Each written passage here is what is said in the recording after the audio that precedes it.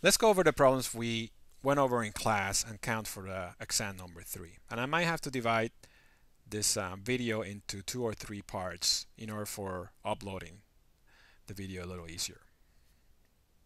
The first question has to do with accounting and economic profit. Now this part, accounting and economic profit, is not in the textbook and we went over in class, so it's important that you understand this concept from the lectures, given that there's no real reference in the textbook, unfortunately, for this important topic. The question reads, John uses funds from a savings account to pay off his equipment loan. The interest rate John pays on the equipment loan is the same as the interest rate he can earn on the savings account. And then the question says John's accounting profit is what and the economic profit is what. Well, in order to make this a lot more palpable, I decided to do a numerical example of the problem. So let's say the revenue that John makes is actually $100. And let's say that the cost of the loan, which is also the money that he takes out of the savings account to pay off the loan, is $1,000. And let's say that the interest he's going to get both on the loan and on the savings account is actually 3%. So the interest on the loan that he pay off a month or a year, the time period is not relevant as long as it's the same for both the savings account and the interest loan. The interest on the loan is $30. And that will be the same money that he will earn interest if he kept the money in the savings account. So the interest earned in the savings account of $1,000 is $30. So now we actually have enough information to come up with the revenue, accounting profits, and economic profits. So let's see what the revenue, costs, and profits are before he takes the money out of a savings account. Well, let's say he makes $100 in revenue. The accounting costs are $30. That's what he pays off. That's what he pays every month or every year. That is the payment on the loan, the $30. It's an accounting cost. So the accounting profits is $70. $100 in revenue minus the cost is $70. Now there's no opportunity cost before he takes the money out of its savings account, so the economic profit and the accounting profits are the same, $70. Now he takes the money out of a savings account. How do the costs and benefits change? Well, the revenue is still $100 because it hasn't changed. It's only a cost that changed. The accounting costs are now zero because he paid off the loan, so he's not going to have to pay that payment of 3%. So the accounting costs are now zero. That means that the accounting profits are now $100. $100 in revenue. There's no cost, so the accounting profits is $100. The opportunity costs, on the other hand, are $30 because the money he was earning on the savings account that he's now not going to earn because he put that money on the business is the alternative for that money he has. In other words, if he uses the money in his business, he won't be able to earn money on the savings account, so clearly that's an opportunity cost. And the opportunity cost is the interest he was earning on the money, which is $30. So the economic profit is the revenue, $100, minus the opportunity cost, $30, so the economic profit is $70. So now we have enough information to answer the question. The accounting profits actually goes up from $70 to $100, and the economic profit stays the same. So that gives you the answer to the question. If the interest rate is the same on both the loan and the savings account, after he takes the money out of a savings account to pay off the loan, the accounting profit goes up, but the economic profit stays the same. All right, the second question has to do with the amount of output to produce. Say you earn some extra money by offering tutoring service for ECON 102. Currently, you're spending 5 hours a week in your tutoring business and you're charging $5 an hour. Should you increase the number of hours a week you dedicate to your tutoring business? Now, if you have to answer this question, the only way to answer is by comparing the extra money that the last person brought to you versus the extra cost you incur when you actually tutor that person. Unfortunately, this question is only telling you one of those things. It's telling you the extra money that you're getting or that you actually charge the last person you saw.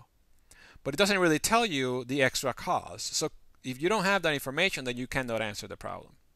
So the problem is really C, depends, we need more information to answer. And this question works a lot better when you present the first time in class, is so you understand that you need both the extra cost and the extra revenue in order to make a decision about how many units you produce. So for instance, if this was the information, then you can decide. Now here's the same problem. Say you earn some extra money by offering tutoring service for Econ 102, but now you're telling you that the money you're charging, which is $10 an hour, and it's also telling you how much it costs you to tutor 1 hour. and this is mostly the cost of your time. It's $5. Then to increase profit, should you do what? You're going to assume that the tutoring market is perfectly competitive. That's an important assumption because what that means is that you cannot change a price. The price is whatever the market decides. So if the last person brought you $10 and it only costs you $5, that's the same thing that's going to happen if you increase your clients by one more tutor person. Then clearly you should increase and see more clients, because the more clients, if you see another clients, that extra client is gonna pay you $10 and it only costs you $5 to tutor that client. So you're making $5 in profit every time you see that client. So you should increase your clients as long as your price, the money you receive from each client, is more than the cost to provide the service to each client. So this is the idea that you know how much output to produce if you want to maximize profits, if your marginal revenue, which for a competitive firm is the price, is the same as your marginal cost. If your marginal cost is larger than your marginal revenue, again, which in a competitive firm is the price, if your marginal cost is higher than your price, then you should reduce output, because if you reduce output, you get rid of more costs than revenue and your profits go up. On the other hand, if your marginal revenue, which again, competitive firm is the same as the price, is higher than your marginal cost, then you should increase output, because every time you increase output, you're bringing more revenue than cost and your profits should go up. And you know that you're doing the best when your marginal revenue equals marginal cost. And again, for a perfectly competitive industry, since marginal revenue and price is the same, then the condition for maximizing profits is price equals marginal cost. Okay, the second question is combining all these two things we have said with the idea of economic profit. So say you have the following: the salary you can make bartending is $10 an hour. The internet connection that you have to pay is $5 an hour. I should say $5 an hour. And you charge $12 an hour for your services in tutoring. Then you make how much money on either economic profit or accounting profits? Again, let's bring out a table to understand this a little more. So your revenue is $12, and these are all per hour. Your revenue is $12. Your accounting cost, which is the internet connection, is $5. And your opportunity cost is $10. And that is the money that you actually could be making bartending if you weren't have to tutor anyone. So accounting profits we get from taking the revenue, taking the accounting costs from the revenue, and that the accounting costs are $5 minus the revenue is $7. And the economic profit we take by taking both the accounting costs and the opportunity costs.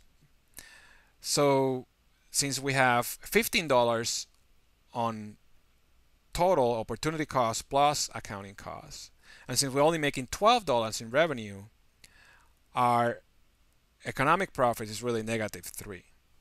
And that gives us the answer to the question before, which is B, you're making -$3 in economic profit.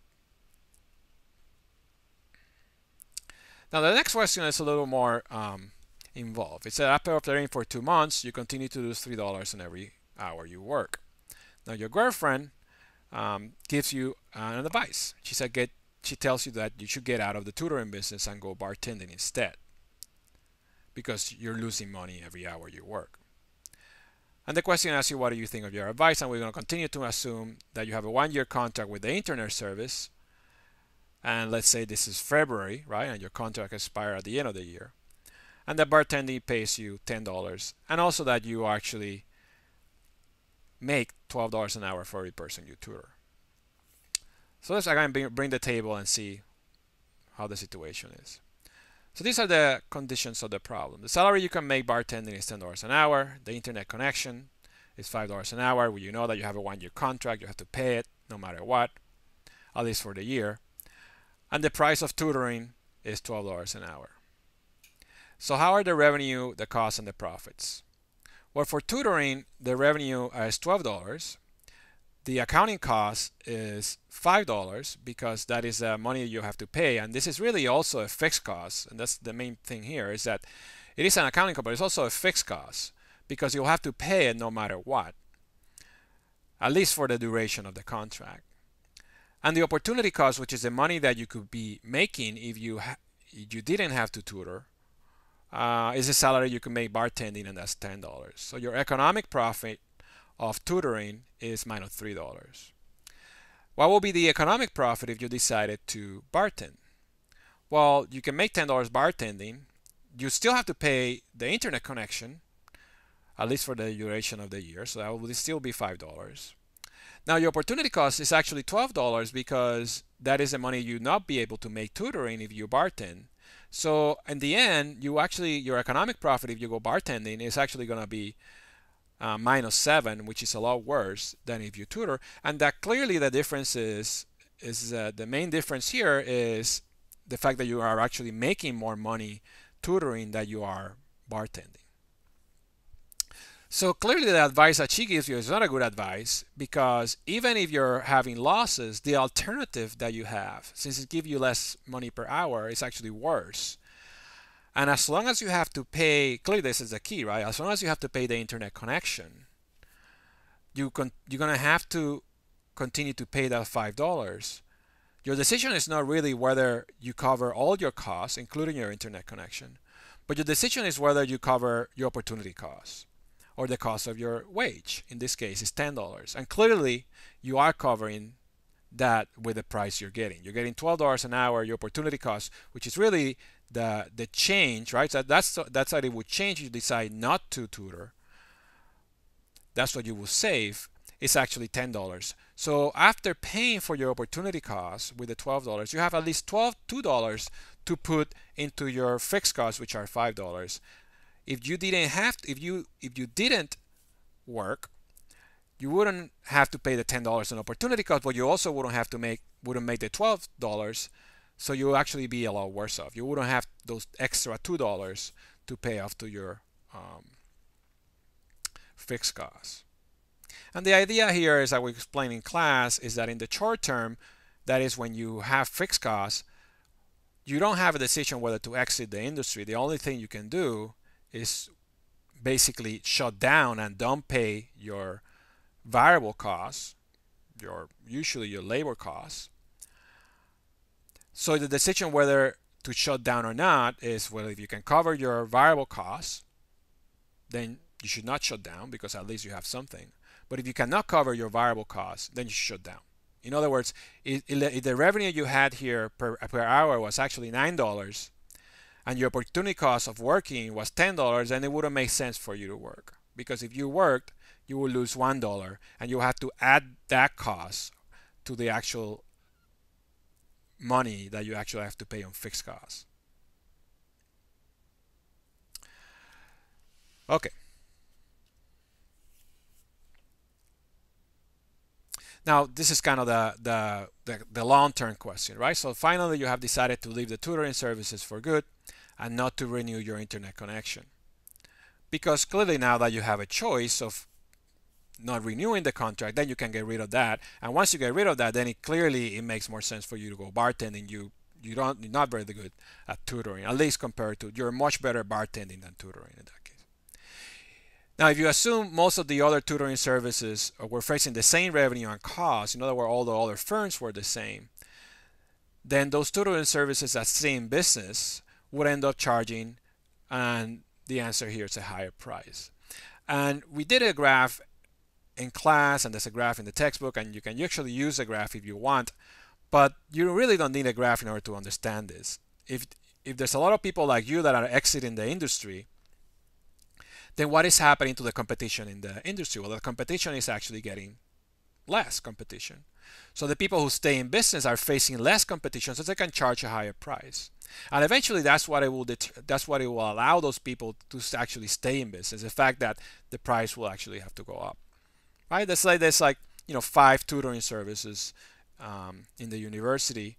Let's say 2 of them are losing money, 3 of them are just breaking even, or making a little bit of money. If the 2 tutoring services that are losing money exit, then the number of people that wanted tutoring services had not changed, they will continue to look for tutors. And now those people who stay in business, so 3 tutoring services that stay in business, they're having more people wanting their services. So clearly they can charge a higher price.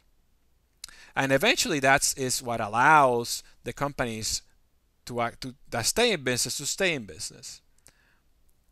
So when most of the companies are losing money, the price will tend to go up. When most of the companies are actually making money, then it's the reverse. The price will tend to go down as more companies enter the industry. The demand stays the same. All the companies will have to split the demand of the consumers among more firms. So therefore, there will be less profits for each person. So the price will have to go down. And eventually, you know that in equilibrium, when, again, we said before, the profits are actually zero. Now, this question we did in class as a practice problem. I think it's worth it that we go over the answer. You run a small firm, 2 management consultants are offering you advice. The first one said that your firm is losing money on every unit that you produce. So the advice of the first person says is that in order to reduce your losses, you should recommend that you cut back production. The second person said that if your firm sells another unit, the price will more than cover your increased costs. So in order to reduce your losses, the second consultant recommends to you that you increase production. Now, as an economist, is it possible that both facts that the consultant offer are true? And second, which of the two is offering the best advice? So here's a possible situation. Now you have a firm. In the horizontal axis you have quantity, in the vertical axis you have the price. Since we have so many things, actually this one is a little easier to explain it with a little graph. The marginal cost is upward sloping, and the average cost is actually a U form. So look at what happens at quantity 1. Well, at quantity 1, you are actually in fact losing money on everything you produce, because the price, which is at B, is less than the average cost. So you are in fact losing money on every unit you produce. So the first consultant is right. The second consultant tells you that the extra cost, the cost of the additional unit, is actually less than the price, than the revenue you get for every unit. So even though you're losing money, you should continue to produce. And it's also true. You notice that the marginal cost, the extra cost, is actually below the price, which is the revenue you get for every unit. So both facts that the consultants are giving you are both true. You are in fact losing money on every unit you produce because the price, which is at B, is less than A, which is where the average cost is. And also the extra cost is actually less than the extra revenue. But the advice of the second consultant is the one that is relevant, because in order to decide how much you produce, you should take into consideration the change in cost and not the average cost. Clearly, even though you're losing money, you should produce at a point in which your marginal cost equals your price, and that is point D, when price equals marginal cost. So the second consultant is right, even though the facts that both consultants are giving you are actually true. Now the last question is the first question we presented in class, and this one should be now easy after all the things we've said. Say you earn some extra money by offering tutoring services. You're spending 5 hours a week in your tutoring business. If you work in a perfectly competitive market, then you would only continue with your business the way it is, and the long-term profits are zero. And remember that if the profits are negative, you will exit the industry. If you have positive profits, you will expand your business, and other industries will enter this business. And you know that you're doing the best thing you can, or you're not have an incentive to do anything when your economic profits are zero. And by now you should know that economic profits are zero doesn't mean that your accounting profits are zero. Your accounting profits are in fact positive, and you are in fact paying yourself a salary that is at least as high as you will make working somewhere else. So we'll do the second part, the monopoly part and the international trade part, in a different video.